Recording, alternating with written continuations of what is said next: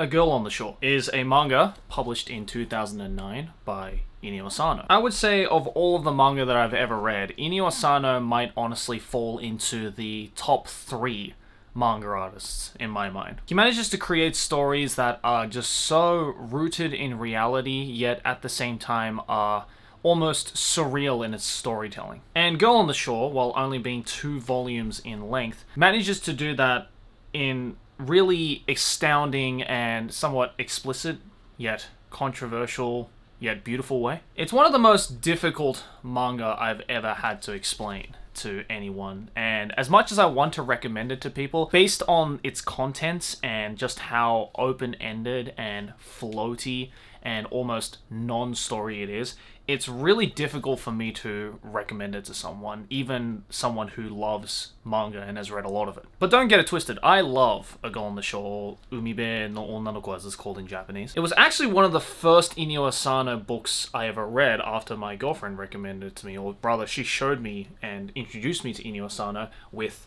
A Girl on the Shore, Umibe no Onnanoko. And I was really thrown aback at just how different, yet almost familiar the manga was to me. I can explain the basic plot of A Girl on the Shore, but in doing so, it doesn't really serve much of a purpose, as Inio Asano's plots in almost all of his manga don't really matter, because when you do just hear the plot of A Girl on the Shore, or any of his stories for that matter, you might honestly be thrown off by it, by how simplistic it sounds. But I guess that's where the magic of Inio Asano manga comes into play, with just how simplistic of a plot he uses, and yet manages to convey and portray and visually stimulate, as well as emotionally stimulate the reader in how profound of a simple plot can be. It's really difficult to explain, and as much as I do want to just keep talking about how brilliant Inio Asano is, that's not the point of this video. The point of this video is that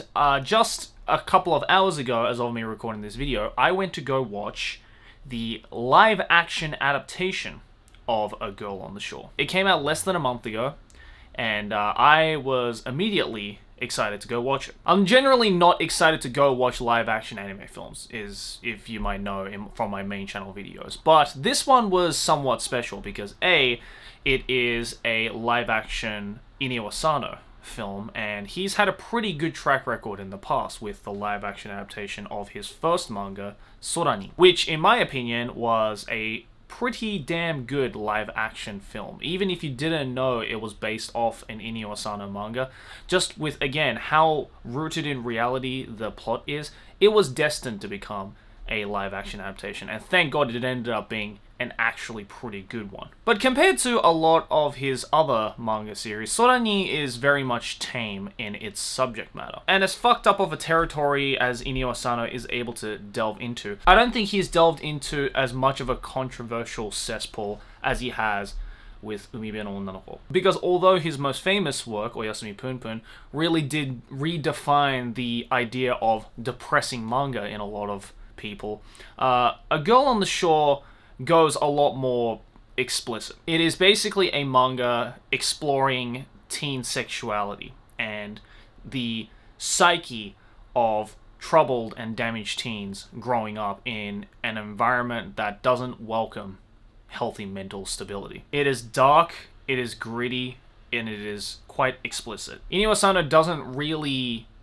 sway away from showing the physical sides of teen sexuality. Now, obviously, I'm not going to explicitly tell you what happens in the manga because YouTube, but also I feel that A Girl on the Shore is almost best experienced going into it completely blind. And I'm sure you've heard that from a lot of different manga series when there are like every other manga I hear when it is being recommended. The tagline that is always plastered on the front of the review is, I could explain this to you, but you should go into it blind if you want that full experience. But in the case with Girl on the Shore, and a lot of Inio Asano's manga, is that it's, again, really difficult to even describe what the plot is, because for half of the time, you almost forget that there's even a plot. Inio Asano doesn't so much orchestrate a story as he more emotes a story. He so much just shows the raw emotion in a full frontal manner and gets the reader, or in the case with the live action film, the viewer, to decide how they would like to portray the characters, the story, and everything in between. And pairing that with a very open-ended story that almost ends in a really anticlimactic, non-ending type of ending, A Girl on the Shore ends up being one of the most difficult and yet profound manga series to process and talk about. So naturally, when I heard that they were going to be making a live action version of this somewhat explicit, I would say even the most explicit Inio Asano manga, I thought, goddamn, how in the hell are they going to adapt some of these scenes? Because mind you, the two main characters, namely Koume, the protagonist, and Isono, the boy in question, are both in middle school. But then the question rises, how in the hell are they going to do that with real actors? Because if you look at the cover of this film, you can tell that, you know, for better or worse, they did a very, very good job of casting said characters. I think there wasn't really a room for error in terms of the story, or there really wasn't any room for failure when it comes to the presentation of the story, because again, the original manga is only 2 volumes long, so as long as you follow it to a T, that's pretty much enough material to cover a 140-minute movie. And it certainly was enough to cover it, and the, I guess, directional aesthetic as well that they decided to go for this film was very minimalistic, it was very artistic, it was very, I guess, almost black and white film levels of silent, and it was doing so well when, again, I found out that World's End Girlfriend, who is an artist, a Japanese artist who I personally am a massive fan of, when I heard that he was doing the music for this entire film, the soundtrack to this film, I was floored. I thought, oh my god, this is going to be an amazing movie. It's one of the most profound and just brutal, in a lot of senses, Inio Asano manga. One of my favorite mangakas getting a live-action adaptation, and an artist that I respect in all sorts of different ways doing the soundtrack for it. And I thought that was going to be a match made in heaven. Underline the words "I thought." Because this movie was so close to being good. There were just a couple of glaring issues with the movie that just made it fall a little bit short of the pass mark, in my opinion. As much as they did a really good job casting the characters, as in all of the actors pretty much look the part of all of the characters from the manga. Koume looks like Koume from the manga, Isono looks like Isono, and all the other side characters pretty much look the same. But if looks was all that mattered in a live-action film, then there wouldn't really be point of casting actors. Because the acting in this film was, not very good. Especially the two main characters, Koume and Isono. I don't know, it's not even like Japanese acting levels of bad, it's honestly just like, just bad acting in general. The actors who played Koume just delivered lines in a really flat, almost monotone sounding way, even in emotional scenes where she was getting angry or she was getting sad, and not to mention her facial expressions were just like non-existent for almost the entirety of the movie. In every single scene that actress was in, her facial expression looked exactly the same. It's like she could only make one face and emote one emotion at a time. And the actor who played Isono was also not very good, but at least he did a good job in emoting. Like, when he was angry, he looked angry. When he was sad, he looked sad. But then on the contrary, that causes a different problem, because if you compare Isono, the live-action version, to Isono in the manga, it's almost like two completely different characters. Isono in the manga is more so the just straightforward, very little expression type of quiet characters. Like, you can't really even tell in his facial expressions when he truly does feel some sense of emotion, or if he's just hiding it in a shroud of irony. So in a way, the live action almost switched the two main characters' personalities around, and that caused a dynamic that just didn't match very well. It made it almost seem like Koume was more damaged of a character than Isono was, when if you've read Girl on the Shore manga, you would know that that is absolutely not the case. Not to say that Koume in the manga is not damaged in the slightest. Of course, she is damaged, but that's where the true interesting dichotomy of the two main characters in A Girl on the Shore kind of come into play when it comes to the message that Inio Asano wanted to portray in this story. And the second biggest problem I had with this movie is more so in just the concept of even adapting this movie in the first place. I feel that Inio Asano must be one of the most frustrating mangakas for any kind of movie director or screenwriter. Because again, his manga is almost plotless. Or rather, the plot is not the main point of his manga. It's almost like he has a plot there just because he needs to have a plot there to make it some kind of a cohesive story. Because as I mentioned at the beginning of this video, it is very difficult to explain the plot of A Girl on the Shore. And I truly think that explaining the plot doesn't really do A Girl on the Shore justice, because the main plot of A Girl on the Shore is not the main point of A Girl on the Shore. The plot just follows two kids who are learning the difference between romantic sexual encounters and physical sexual encounters in a coming-of-age type of story, where Koume, our main character, kind of starts to have feelings for a guy that he was just using to basically let out sexual frustrations because she's not having a great time romantically. She keeps getting declined by guys who interest her and not getting declined by guys she doesn't care about. For more of you attentive viewers, you might have just realized that me explaining the plot of A Girl on the Shore did not actually explain the plot of A Girl on the Shore. Because with Inio Asano, his plots are so not important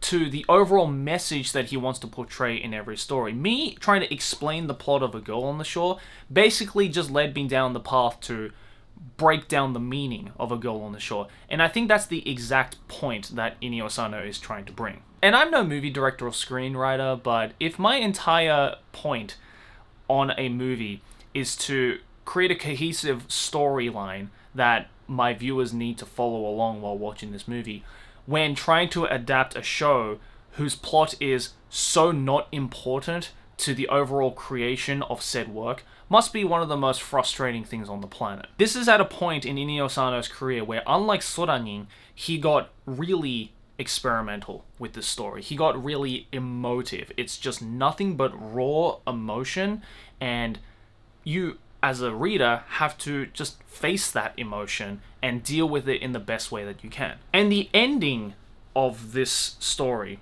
and this movie is so open-ended and so almost not finished that it almost seems like Inio Asano forgot to write an ending. And again, that might come back to the whole point of maybe there was no point to the story. Maybe there was no story. To be honest, once you do start to break down A Girl on the Shore in its themes and its message that it wanted to portray and how it portrays said message, whether that be through dialogue or the explicit scenes that are strewn throughout, or the different routes that each of the characters and decisions that each of the characters decide to embark on as a result of the things that they experienced, there really almost is no point for an ending, because that's not why we traveled that distance. There's a lot of authors who try to create self-insert stories in many ways, whether that be through power fantasies, whether that be through second person narrators. You know, there's lots of ways that you can do self-insert stories to get the reader to feel like they're part of the story. But I feel Inio Asano doesn't so much do a self-insert narrative as more of a anybody insert narrative. A lot of the points of his stories, and especially A Girl on the Shore, is the whole message of this can happen to anyone, and this has probably happened to everyone in varying degrees. Sure, it might not be as explicit and as fucked up as A Girl on the Shore, but to varying levels of degrees, if you did grow up in your teens, in whatever environment you did grow up in, then you've probably experienced at least one of these kinds of emotions at least once in your life, because that truly does define the meaning of growing up. And that truly does define this idea of teen sexuality, this thing that every teenager, regardless of what kind of sexuality you have, goes through in some kind of degree. And so after hearing all of that, open-endedness, if you were a screen director, or if you were a screenwriter for this manga, how would you try to tackle this? Because as much credit as I want to give to the directors, it was really it was a sore effort. But again, I don't blame the director, because I feel this honestly might be one of the hardest manga series to adapt into anything outside of a manga. So for those of you who are impatient and don't really give a fuck about my deeper feelings and just skip to the end to figure out some kind of numerical score of the Girl on the Shore live action, I would have to give it like a strong 5 out of 10. 5 out of 10 for effort. It was an okay film. It definitely wasn't horrible. I've seen some horrible live action films, but it definitely doesn't warrant a second watch. Rather, it honestly made me reread the manga the moment I got back, and it's super easy to read through the manga because, again, there's only 2 volumes of this, super short. You can get it done in half an hour if you're a quick reader. But watching the film definitely made me open my eyes to just